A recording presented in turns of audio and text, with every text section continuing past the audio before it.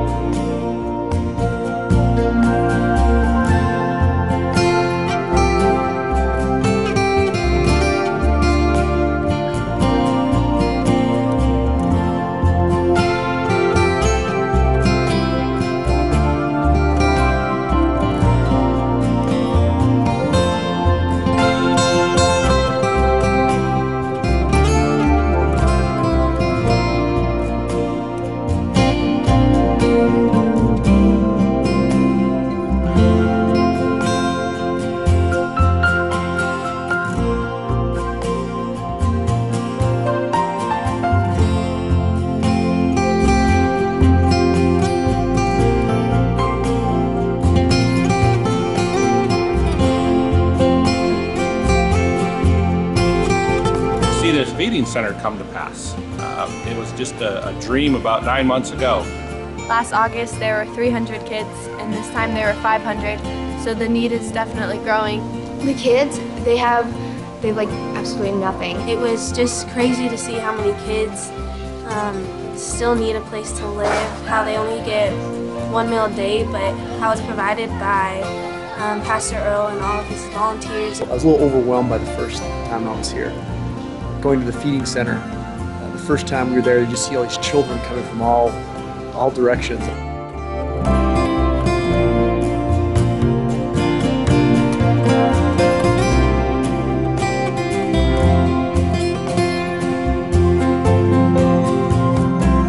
These children, they come there and this may be the only meal they have that day. And a lot of times these kids will come and you'll see, 4 and 5-year-olds carrying 2-year-olds around.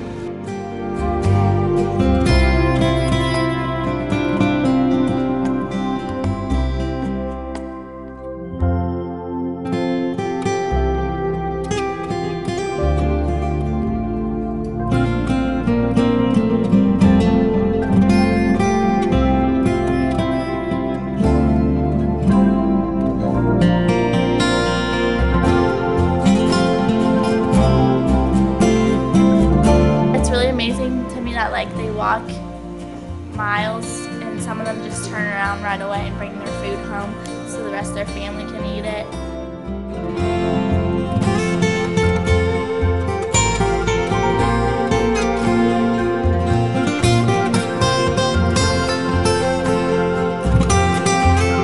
It's nice to know that there's people here who really care about their well-being and want to see them at least get a good meal.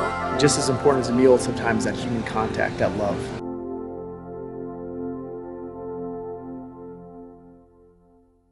There's about 30 volunteers that help Pastor Earl, and they do all the laundry by hand every day.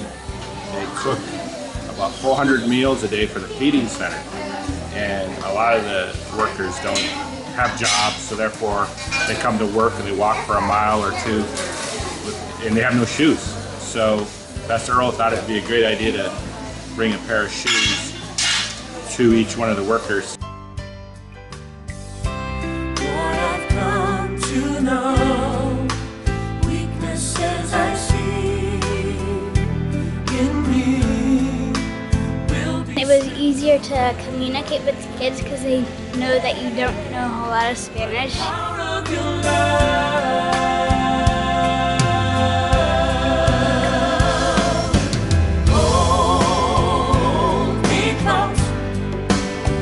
Your love surround me, bring me near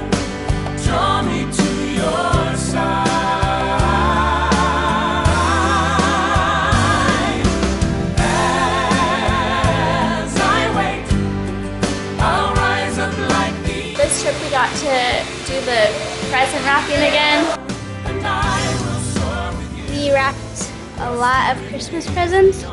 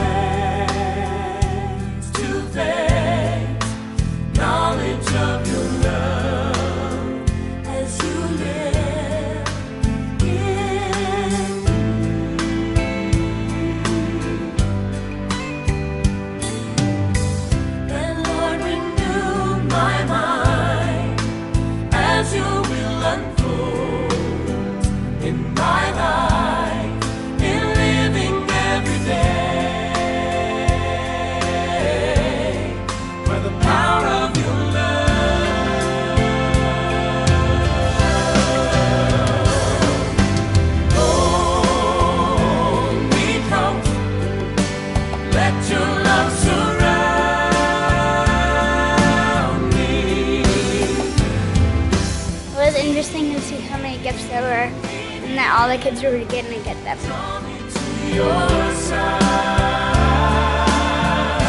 There is not any word to express how thankful I am for your support and your encouragement, and even making presents on the land as we went through this grand opening.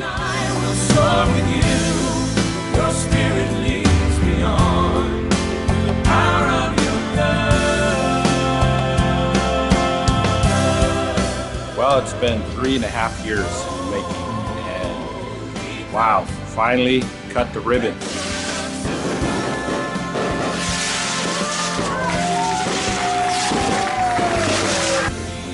I think the most joyful part was watching the children run into the home to see their new beautiful home for the first time.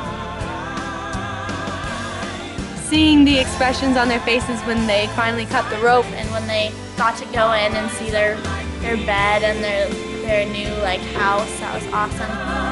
And I will soar with you. Your spirit leads me on through the power of your love. And I will soar with you. Your spirit leads me on through the power. It was good to see kids move into the orphanage finally. And I will soar with you. Your spirit leads me on through the power of your love. Seeing it really made me really happy because it was so amazing. The old orphanage was really, really shabby, but the new one had really amazing woodwork.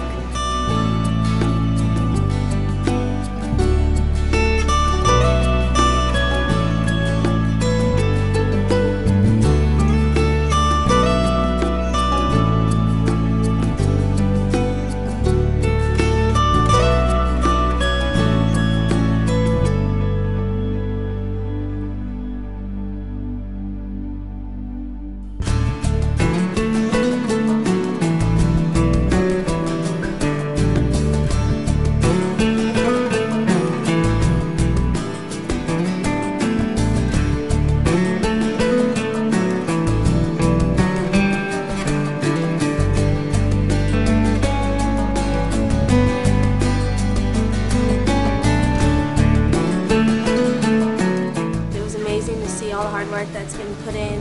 It's been great to have so many different teams come down, and all of them really contributed. I think the girls were so excited just to have a better place than that they had before, so that was really neat to see their smiles and excitement. It's good to know that all the hard work paid off and that they really appreciate it.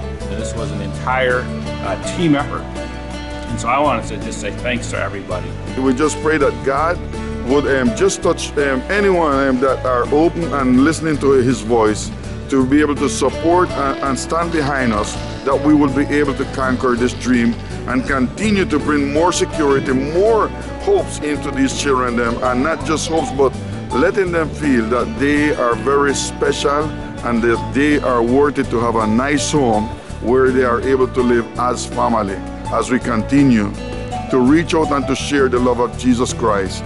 Because what Pastor Earl's doing down there and to support a lot of people, these kids have a place to go. As we talked in our group the other day, it's a light in a dark place for these children.